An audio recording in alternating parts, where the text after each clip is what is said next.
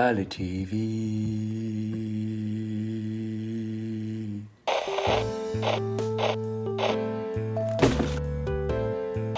Everybody in the house, love. You got me into acid. You got you into acid, man. He stripped off naked and stared at my hand for 2 hours. My mum always said, stay clear of green people. Stay up.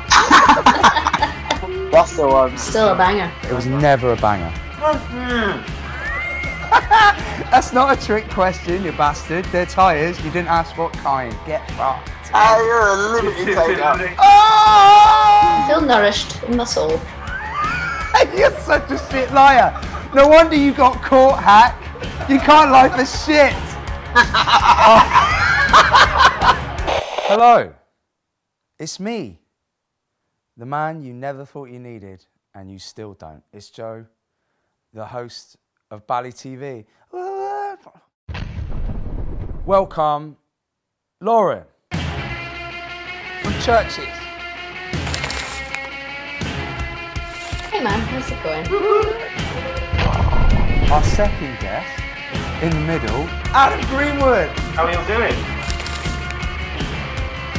How are you, mate? Yeah, amazing. Grenade. On the right, we have the man from the Isle of Dogs, Hack Baker. Woo, woo, woo. Thanks for coming, mate. How you feeling? I'm alright, mate. I'm not hungover, so I'm happy. Okay, good. So you're not in denial. No, man. Lauren, hello. How are you? What have you been up to today? I'm good. Not hungover, which is a surprise, Glaswegian. But it's morning time here, so I feel like I have to be responsible and not be drinking beer, which looks very delicious. I can see other people doing it, but I have tea, which feels not appropriate.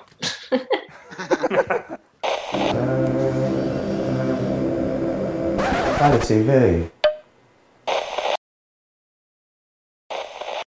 Hack, am I right? I was told you were at the protest. Yeah, so I got my miniature trousers on, yeah. What was the vibe there? Was it good? Yeah, it was new. It felt new, everyone felt quite united. A lot of different races there. It's quite new, really. It's usually just one set of people trying to rebel for something, but I see a multitude of faces and colours, which was quite cool. For me, the test is the ultimate one. It's the test of time. Absolutely. Lauren, what's the situation like in or the area of LA you're in? What's it like? It doesn't look good. Like, I'm gonna say we're still having the same conversation with the same police department this far after it's, yeah. And we've been trying to make sure that we're watching a broad array of the local news channels, because you're definitely seeing some things on some channels and not on other channels. And there's been a lot of, oh look, cops are kneeling with the protesters and everything's fine now in downtown LA, but then when you look on Twitter, it's not. The thing is, does it feel like a start? Because it has been going on for centuries. No, it doesn't feel like a start, because in order for things to really change, like, people who really believe in this have to assert themselves as leaders. As much as people want to bloody go on marches and whatnot, they're still not willing to like challenge that initial feeling they get in their heart. The only reason why I was thinking that it might be a feeling like the start is because it's a global thing now. It's recognised globally. There are marches going on. Because Mark Duggan was shot in 2001? No, 2011, sorry. There weren't marches going on in Washington about Mark Duggan's murder. Hack, you said something really sick in one of your interviews. I loved it. And it kind of rings true. Good people feel synonymous with pain. That idea that you can actually truly try and become an empath. You truly find someone else's pain and seek it, almost seek it. Not just when there's a rally, you think about it.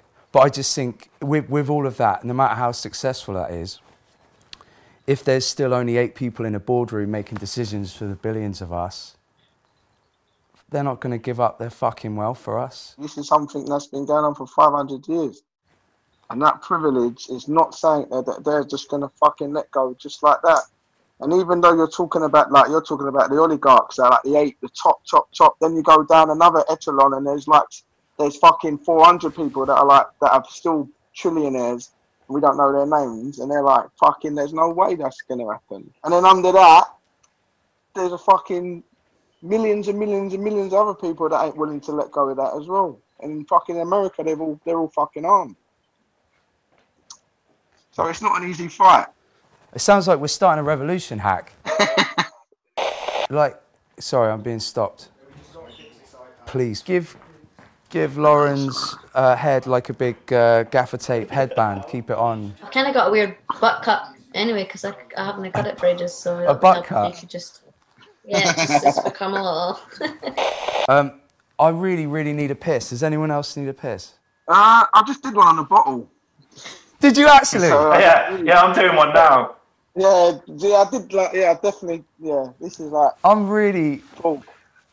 That's full, and that's what I'm drinking. Yeah, but I'll go and get another beer while you go to the toilet. Yeah, magic. That's tall life. That is. I'm so proud of you, man. And I really, really appreciate your diligence on staying on camera. That's fucking boss. Yeah. I was gonna make it a big deal, but I thought, no, let me just deal with it and be quiet. But yeah. Lauren, any bottles? Not yet. I could go in my teacup, I suppose. Right. So we've all just come back from a break. I weed. So on more poignant and relevant things right now. I've been talking about white privilege in our music and obviously in interviews and stuff for a long time. What it is just a change and a shift in perspective where I understand what my privilege is. It's not like, you know, like I'm a middle-class white guy, so that means I have class privilege and I also have race privilege. That doesn't mean to say that when my mum died I didn't feel pain, or when my daughter died I didn't feel pain. What it means is, on a day-to-day level, my perspective is privileged. Privileged in the media, in advertising, in education, everything is from the male white gaze, almost always. Even now, as a reaction to it, it's a reaction to the male white gaze. So it's just about accepting that. And my acceptance of white privilege was it doesn't make me an apologist, it just makes me an acknowledgist. It makes me acknowledge that. And what can I do to spread, as you say, Hack, the love? Empathy is about looking to feel other people's pain and to change your world so that everyone has equal opportunity, so that they don't feel that pain.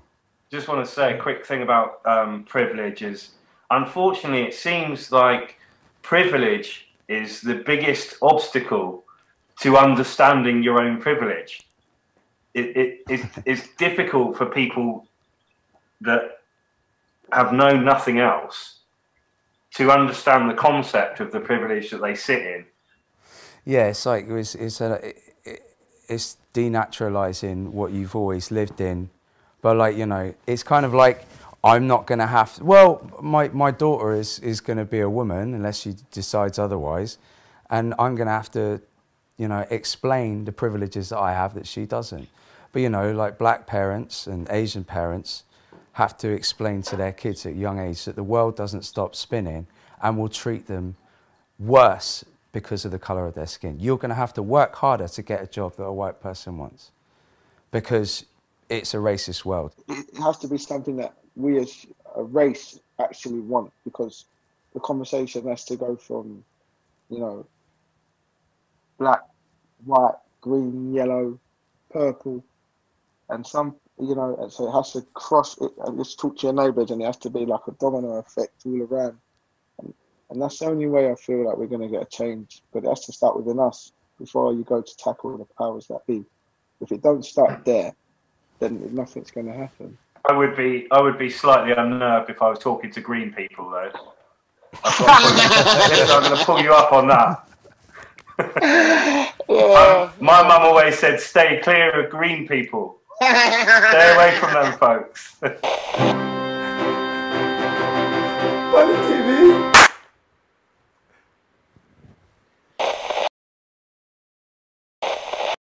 Do you know what? Speaking of seeing green people, green wood, You got me into acid. You were the first. Whoa! Listen, you got you into acid, man. The path was already. You were halfway up that path, man. I just helped you and stick to the road and not wander into the moors. You're a real piece of shit. That's not how it went down at all. What actually happened was... Mate, I looked after you anyway, didn't I? Yeah, it was a beautiful thing. I was telling my dad about this For the first 10 minutes until you ran off. Yeah, so what happened was, right, we're at Glastonbury, and Greenwood, in his typical way, was like, do you want to go see 17 and do some acid? I was like, yeah.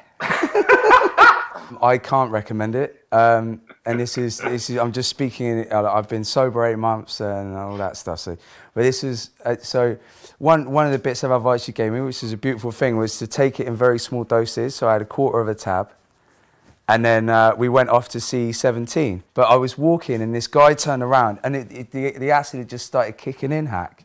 And this guy just turns to me and goes, "Michael Jackson's just died," and I was just like, "Oh my God." So like, suddenly I was like, shit. So I kind of had like about a 2-second panic and turned to my left, and Greenwood, you disappeared by that point. You were like looking for Brian fucking Harvey. So I went to a porter cabin and stripped off naked and stared at my hand for 2 hours. That's it. that's literally all that happened. And, that was probably more fun than E17, to be honest. Fuck off, mate. E17 a class. Everybody in the house, love. Just keep them away from jacket potatoes. Right, I will personally send 50 quid to any one of you three who can name all of E17. Brian Harvey, we can all do. I think Brian Harvey, we all know and love. Yeah. Yeah, obviously, yeah. The pill monster himself, the jacket potato eating fiend. Tony. John was the one with the goatee.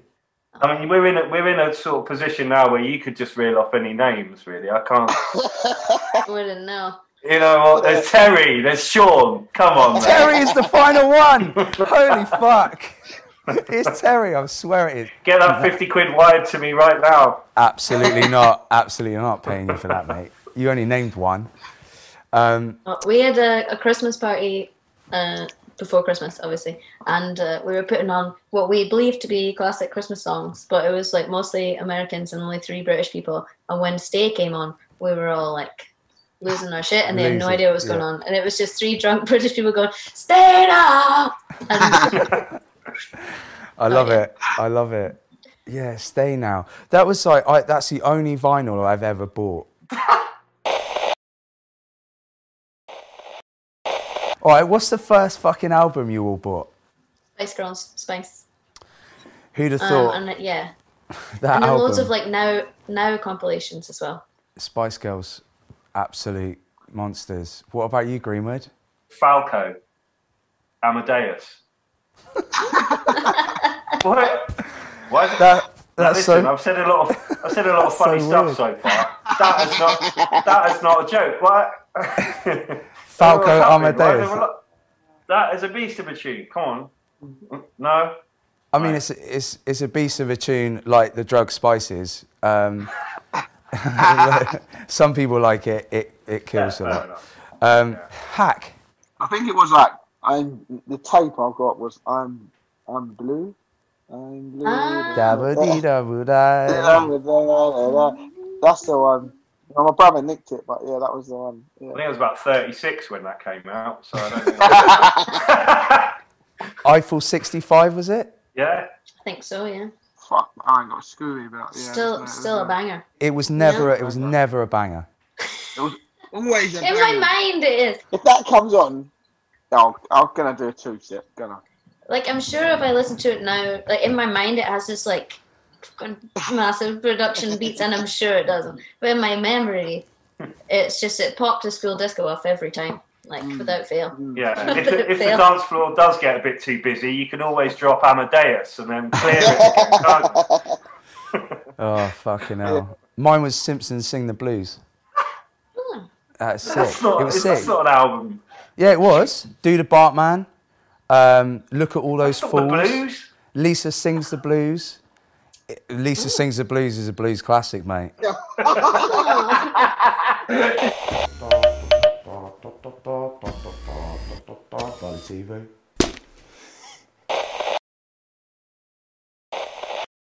So we don't want to go into it too deeply or just talk about what everyone else talks about.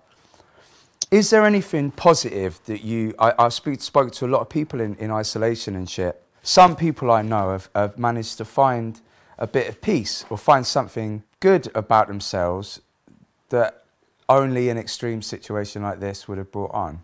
But is there anything you found out about yourselves recently that is positive from this? I really enjoy my own company again. It's awesome. Yeah? For years, I've been living on my brother's sofa for about 8 years, and I moved out about 7 weeks ago in quarantine. It's a fucking advert I found on Gumtree, and I moved in like 2 days later, and I'm just got this place to myself. I don't have to talk to no cunt. Don't have to answer the phone. Your brother thinks that's him now. Nah, we always somehow still end up together nearly every day, but yeah, fucking, it's fucking, I can just talk to myself and sort my own problems out with myself. And I've turned into, I'm a great chef, but I'm even better now, so yeah, it's better. What's your vibe?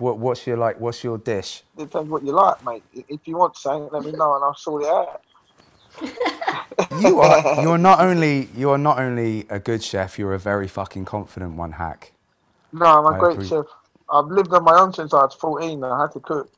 Oh, amazing. Not that you lived it on your own since you were 14, but that you've that was amazing too. Was it? Amazing too. Yeah. I couldn't have handled it at 14. You could. It would just be part of who you are if you had done that. I left home when I was 14 as well, and it's just part of your character, and I wouldn't want to take it away from myself. It's exactly.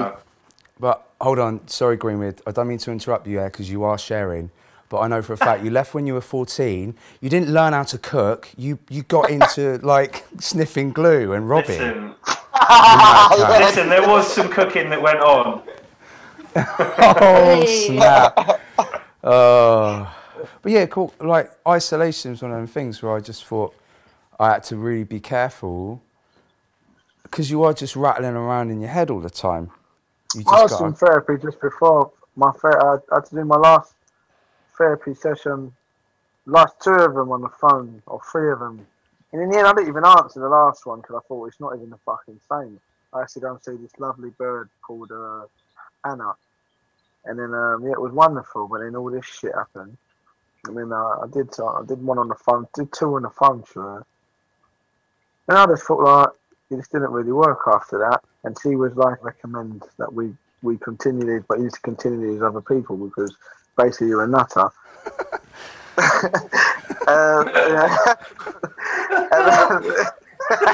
What, you were too far gone for the NHS? Yeah, she was like, you need to do more. And then, but then I thought, I ain't going to bother answer. I can't be up to answer the last one. She's going to pipe me up to let me speak to this other fucking nut. She was lovely though, but then she's a bus driver now. She has knocked it on the head. I'm in cognitive behavioural therapy, right? Do you know there's a really cool tactic, Hak, that I was taught, where if you're someone that spends time, not procrastinate is a shitty word. If that first hurdle is you overthink things and you end up worrying about things or trying to strategize how to start it and you end up staying stagnant for an hour or 2. One really cool thing to do is you write a list for the next day. So you write a bunch of things down you've got to do, but you give yourself, like, say at 5 p.m. tomorrow, I give myself half an hour worry time. That makes sense, man. I can't lie. Actually try it. Please, let us know. Yeah, I will. Might write a schedule on my radiator and get on with it. You realise you're not going to get your deposit back if you keep writing on your fucking radiator.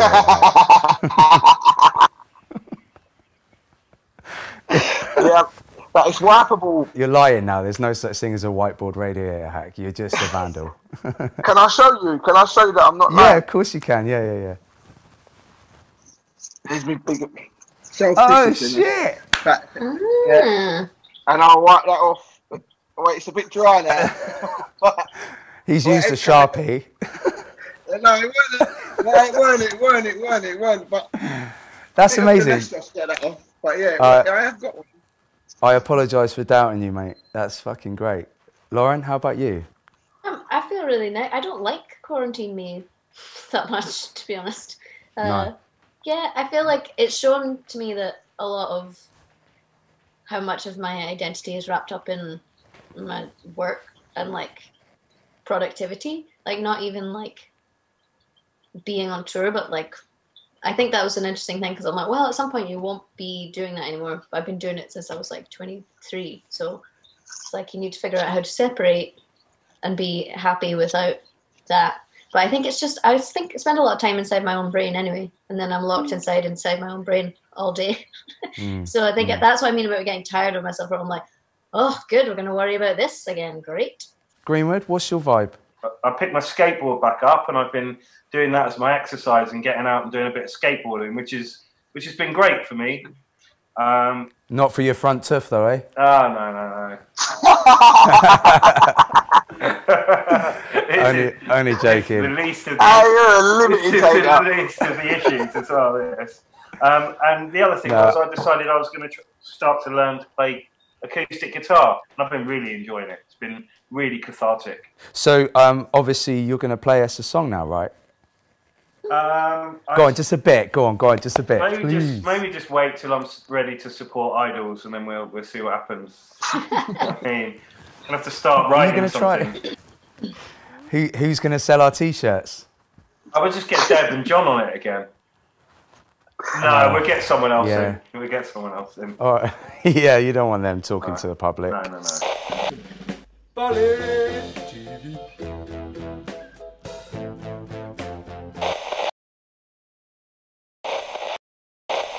If you were on death row and you were about to get the chair or the injection, your choice, or firing squad, they still do that in some states, because why not?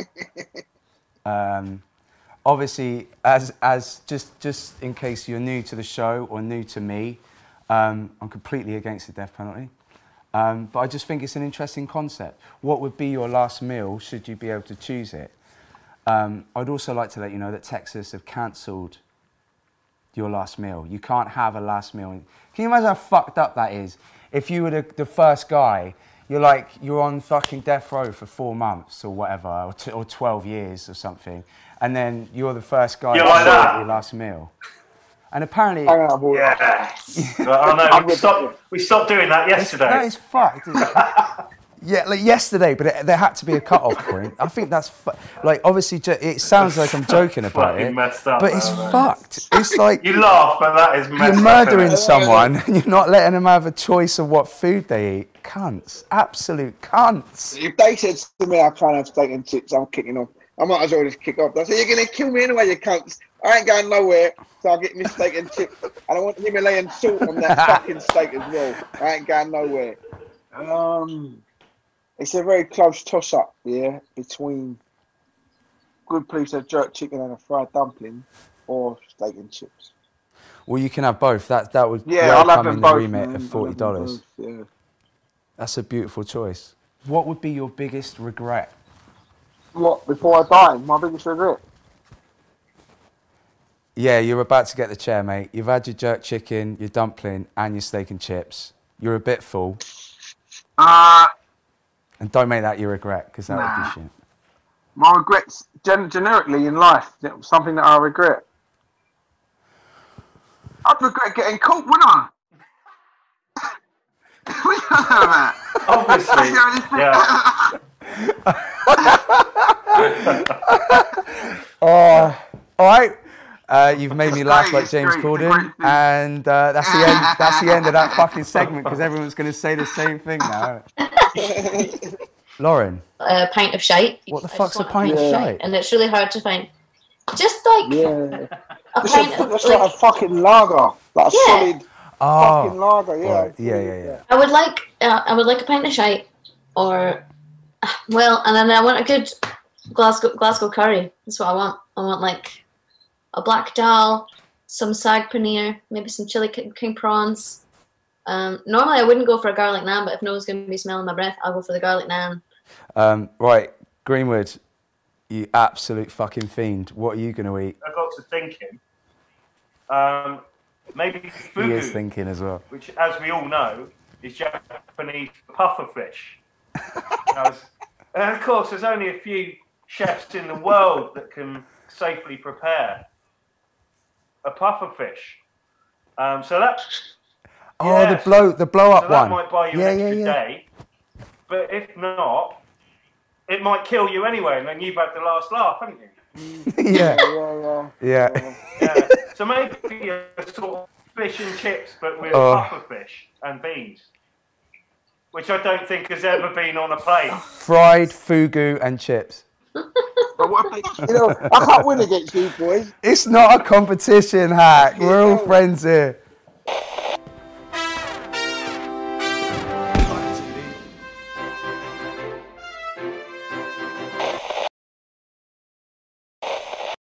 I'm gonna do a bit of TV shit now. I'm really bad at like scripted shit. Let me try it.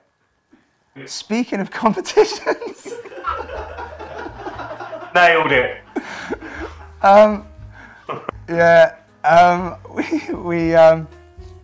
We're gonna now do a competition. Lauren and Hack, do you mind watching and helping out Adam for a question each? Try my best. Sick. Adam, you're now about to enter the Marshmallow Challenge. You've got to answer 10 questions. Every question you put a marshmallow in your mouth. If you get a question wrong, the next one you've got to put 2 in your mouth. Right, put 1 in your mouth. Question number 1. Is everyone ready? Yeah. What is the largest landlocked country in the world? I don't know. All right, the answer is Kazakhstan. Put 2 in your mouth, please, Greenwood. Question 2. How many 3-pointers did Shaquille O'Neal score in his NBA career? Think about it, it's Shaq. This is notorious for his 3-pointers. Lauren. She is in LA. So 3 points, and 3 points are when they're further away, so it's past Out the D. the line. Outside the D, yeah.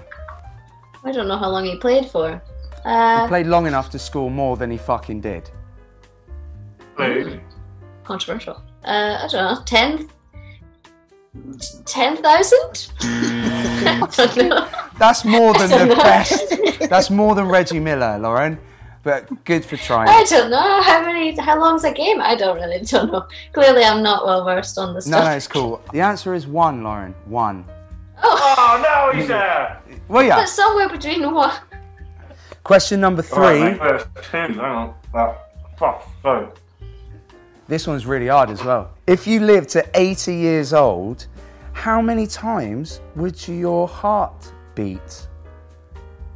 I'll give you a little bit of help. You can get it within the nearest 100. I could probably sit and get quite close if I had time to work it out. Go on then. But that time is made uncomfortable by the ridiculous amount of marshmallows that I've got in my mouth. Guess. You fucking... You weird-faced bastard. 15 million. Oh, 3.3 billion. That's a lot, isn't it? Yeah, put 2 more in, please. Fuck. How many Premier League teams have won the title since the Premier League started in 92-93? Pack's counting. 17. What? 17. Isn't that nearly all the teams in the Premier League? Oh, I see. You can answer it again. 8. 8. Completely wrong. 6. How many hearts does an octopus have? 4. 4. It's 3. 2 more, please, mate. Fuck. What's the name for a group of ferrets? You should get this one. You're from Guildford.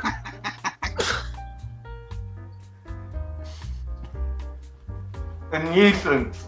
Oh, so good. That's a different animal collective name. It's a business of ferrets. Aww. That's good, isn't it? Oh, yeah. That's lovely. Sick. I want to be a ferret. Right, moving on. Have you put 2 more in? Question 7, my man. Are you ready, bro? Which company produces the most tyres in the world per year? This is a fun one. Have a think. Use your nugget. Oh! Oh, Goodyear! Incorrect. The answer is Lego. Are they all trick questions, are they? That's not a trick question, you bastard. They're tyres. You didn't ask what kind. Get fucked. Lego. Right. The movement of the computer mouse is measured in what unit? I'm sorry. I'm useless. This is... Wait, go on. You know it. You got me. You got it. What is it? Not me. Oh, Don't give it you to want to give it me. to Hack? Don't give it to me. Don't give it to Hack. Don't give it. Okay, he doesn't know. All right, you've given away your last lifeline, and you've got a mouthful of goo. The answer is Mickey's. Mickey's. Mickey's, like Mickey Mouse. Mickey's. Ah! Yeah. Right. This is your penultimate question. You're at the moment behind Dev. Behind Dev. Okay. What is Postman Pat's surname?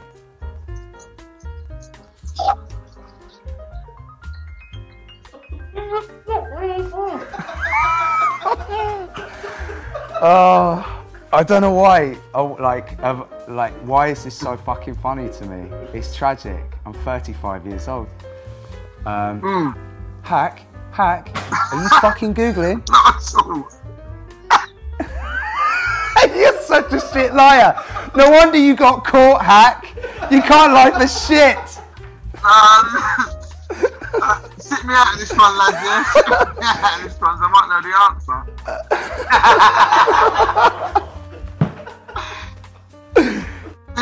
Clifton. He didn't cheat though. That he didn't Google. That was that was sharp thinking, bro. Sharp thinking. So you've only got to put 1 in for your last question. You've got to pronounce this French word.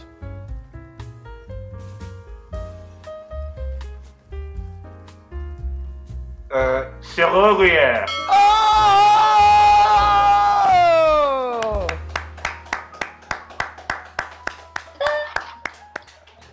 I have been sick in my mouth. Oh. But I dealt with it. You dealt with. You're a trooper. I'd like to congratulate you and Hack and Lauren for your hard work. Greenwood is now #1 on the leaderboard. Yeah, out of 2. Let's not get carried away. Yeah. I'm just gonna get rid of this. Yeah. Do that. All right. Well, whilst he's gone, I just want to say to you guys, Lauren and Hack, thank you so fucking much for your earnest chat and your time. I really appreciate it. I feel nourished in my soul. Thank you for having us. And Greenwood, whilst you're off vomiting, I thank the others, but thanks very much for being here, my man. That's all right, no problem, mate. I love you. I love you too, very, very much. I appreciate you coming. Right, now I have a friend from the Idols clan, and his name is John Clay. Welcome, John. Thanks very much for joining us. No worries. Thanks for letting me be on the show. It's our privilege, trust me. How are you feeling? You know what? That's a very complicated question these days. So we've got you on, right? Because at the end of every show, hopefully, we're going to get a friend on to have a rant called the People's Soapbox. So what have you got for us, John? Okay, so my situation with us, we've all seen what happened regarding George Floyd. Yes. Regarding the narrative that we've got at the moment is that apparently everyone can pat themselves on the back because on Tuesday they were given an opportunity to promote the idea that they cared. Now, some people took the opportunity in the right way. Some people didn't do anything at all. Some people, well, they did okay. Yeah. I've got a fantastic quote here from Banksy. At first, I thought I should just shut up and listen to black people about this issue. But why would I do that? It's not their problem, it's mine. People of colour have been failed by the system, the white system. Like a broken pipe running through the apartment of the people living downstairs. This faulty system is making their life a misery, but it's not their job to fix it. They can't. No one will let them in the apartment upstairs. This is a white problem. And if white people don't fix it, someone will have to come upstairs and kick the door in. Magic. Unfortunately, we live in a world where when you talk about white privilege, people feel that if they've achieved something, whether they've educated themselves or been in a band or got to a certain place, when you tell them about white privilege, some people think that you're trying to point at them and say that they are bad people. They should feel guilty about what their forefathers created around us. No, it's not about that. It's about saying this system hurts everyone. If you don't have a curriculum in school that shows the entirety of our culture, you have damaged individuals that come out of those schools and become police officers and make life terrible after warehouse parties. You have people that go into the media, go into law, that have a very jaundiced way of treating people that look like me. If we realize our history, this is going to sound so fucking cheesy now. If we realize our history, we're not doomed to repeat it. Your segment is normally the people's soapbox that I would then respond to and then give a final thought. But to be honest, I think what you've just said is the final thought. That's a beautiful thing to start with. I think from here on out, beyond the reaction to what you're saying, the chaos, the reaction to that is a spark, is the opening of a conversation, but it can only be the start. What happens now is organisation, education and integration. I really appreciate you coming on the show, John.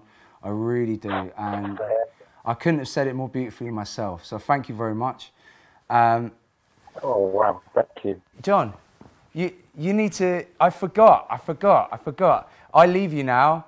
I've got to introduce the song. You got to introduce the song. Which one? The song's called Grounds. People, lovers of the world, and hopefully people that understand that love is all you really need and a lot of fucking action, please check out the song by Idols. Here it comes. Thank you, brother. That's okay. All right, I'll see you soon.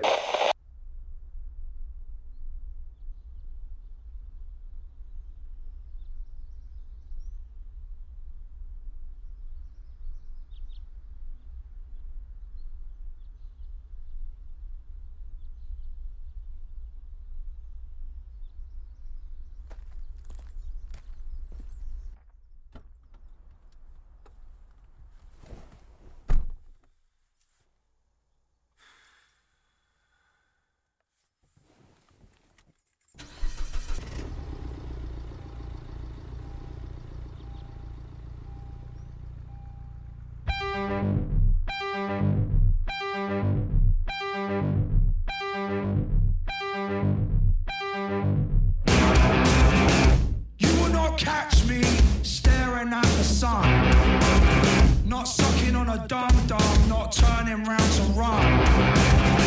No hallelujahs and no kingdom comes. So you will not catch me staring at the sun. Do you hear that thunder? That's the sound of strength in numbers. Fee, fi, fo, fum. I smell the blood of 1,000,000 sons, 1,000,000 daughters from 100,000 guns, not taught by our teachers on our curriculum. Do you hear that thunder?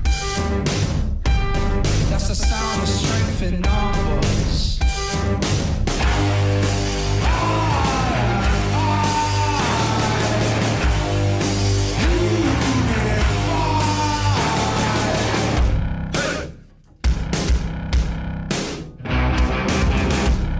A single thing has ever been mended by you standing there and saying you're offended.